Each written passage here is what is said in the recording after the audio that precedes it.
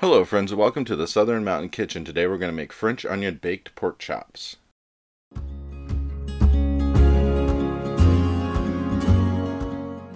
So what you see on my counter is what we're going to use to make this, and we're making 4 pork chops. Now you could use boneless or bone-in, that's your choice. Everything else you see on the counter really isn't a lot to use. You got some eggs, some buttermilk, some Ritz crackers. Yes, Ritz crackers. We've got some garlic and herb seasoning. We have some breadcrumbs and an onion soup mix. And that's literally all we're using to make this. But it's going to work out really great. It's going to have such a great flavor to it.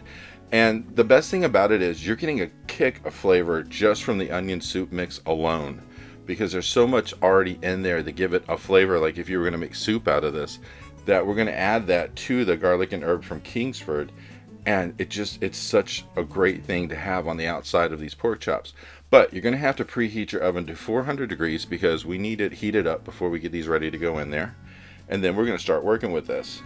So we're going to start with opening up our stuff here. We're going to go with 1/3 cup of breadcrumbs. Now mine have Italian seasoning in them. Then we're going to take our Ritz crackers, which we have like 10 to 12 of these. And we're just going to break these up. And we're not going to try to pulverize these. We're just going to basically put in, like, to a point where we've broken them into small bits, because we want them to coat the outside of the pork chop and give it a crunch, but we're not trying to like shred it down to like powder. So go ahead and break these up with your hands. That's the easiest way to do it. But again, use 10 to 12, however many you want to use, and just break them up until we get them completely over top the breadcrumbs. And then just look around and see if there's any large pieces that you really need to break up that were just a little bigger than they should have been.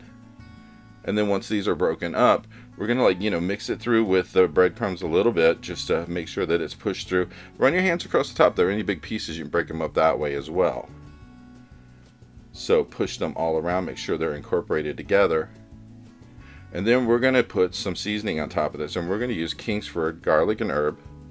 And you're going to use about like 1/2 teaspoon of this. It's not a whole lot. We're just going to sprinkle this right over the top. And then we have our packet that has our onion soup mix in it. We're going to go ahead and tear this open and pour it over top of everything else. And as you can see, there's a lot in one of these packets, and that's really great because it has like the onions and everything, but all that seasoning, and that's what we're going for because we really want that. And just use your hands or whatever and mix this through to where it's mixing into all of the breadcrumbs, because we want to make sure that we get this totally distributed through there before we do anything else with it, because all those onions, all that seasoning, it just needs to be worked through.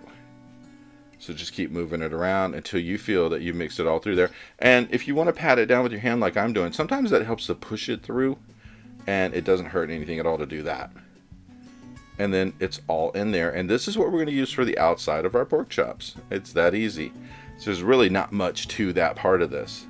Now we're going to go ahead in a medium-sized bowl, and we're going to crack 2 eggs into it.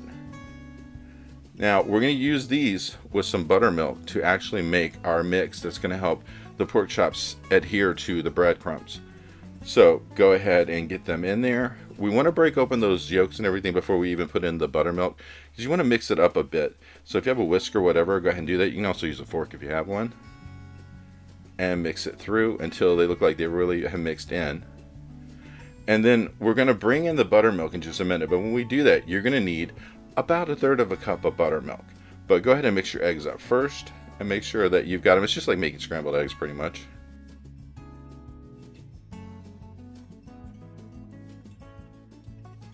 So go ahead and add in your 1/3 cup of buttermilk. You don't have to measure this. You can just do it by eyeball if you want to do it that way. And then we're going to mix this in, because we want to get that totally mixed with the eggs. So that way you've got a good coating for these pork chops. So go ahead and just mix it up. Now, once we get this completely mixed, we're going to bring our pork chops into it.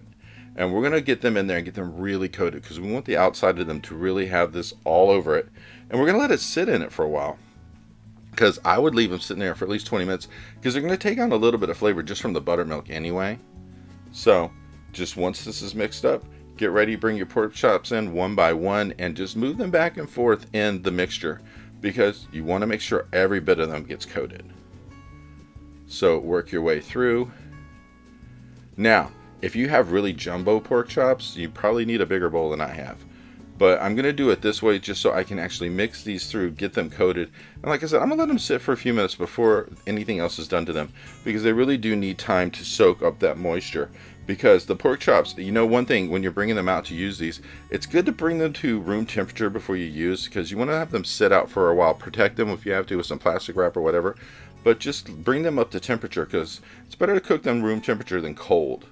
Now, once we get it to this point, they've been sitting there for about 20 minutes or so, we're going to go ahead and push them into the breading. So you're going to take and put your pork chop over top of the breading and push it down with your fingers until the stuff is really adhering to it. Now, it's not going to be totally coated every corner, sides, whatever. We're just trying to get the top and bottom surface coated. And if you have to, just pick up some of the breadcrumbs and bring them over and push them into wherever it isn't sticking to, and they will actually cover that way. And we're just going to do this for each one of the pork chops, because we really want to make sure that we get a good coating going here. Now, there is enough here for the breading mix that we made up to do 4 medium-sized pork chops. Now, if you have really jumbo large ones, you probably would have to make up a little bit more of the breading mix, because you want to make sure you have enough to coat it. But what I do with this is I do all 4 of these, and then whatever's left on the plate when I'm done, I just take and add it to the pork chops after they're finished, just to make sure there are no holes anywhere where it didn't get even breading. So just go ahead and work your way to the last one like I'm doing here and push it in.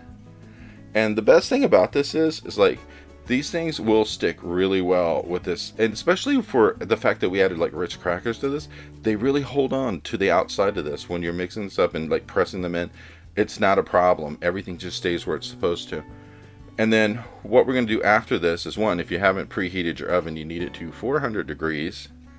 And 2, we're going to get ready to put these on a baking pan, so that way we'll have them ready to go in the oven. So I'm taking my baking pan, I'm lining it with some foil.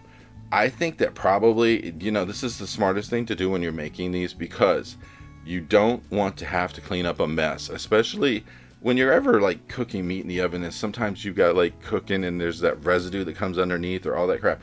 You really don't want that. You just basically want to have this in the oven, cooked, done, and over with. So if you take this, spray it with some nonstick cooking spray, and then put your pork chops on it, they're so easy to bring off of it, because 1, they're not going to stick because you use the nonstick cooking spray, but 2, you just peel this lining off and throw it away, and you don't have all that mess. And that's the best thing about it. So just go ahead and line them in there, make sure they're not overlapping or anything, and that they're in a good place. And once you get that done, like I said, there's extra debris on that plate. Go ahead and use it to add to your breading, because you can just bring it over by hand or whatever. And if you see a spot where there isn't enough, that's fine. Now, mind you, I said coat the tops and bottoms. Now, the sides of these don't always get coated. You can do that if you want to. I just do the tops and bottoms because that's enough to get that flavor in there. And once this is done, we're going to put these into the oven, like I said, 400 degrees. Now, these are going to cook for up to 20 minutes, but you're going to have to turn them halfway through. So just go ahead and flip them after about like 10 minutes to make sure both sides of them bake.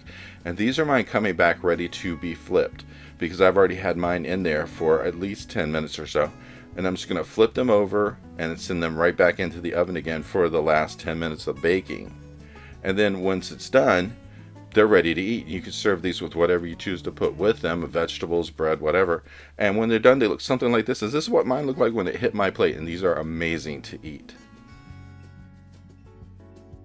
I hope you liked this video, and if you did, please like and subscribe. And if you get a chance, check out the Southern Mountain Kitchen website, where you can get a free recipe, check out the cookbooks available from the Southern Mountain Kitchen, and if you'd like to, you could order a cookbook at a discounted price, cheaper than Amazon, with shipping that is also cheaper than Amazon. So if you get a chance, check it out, and I hope you have a great day.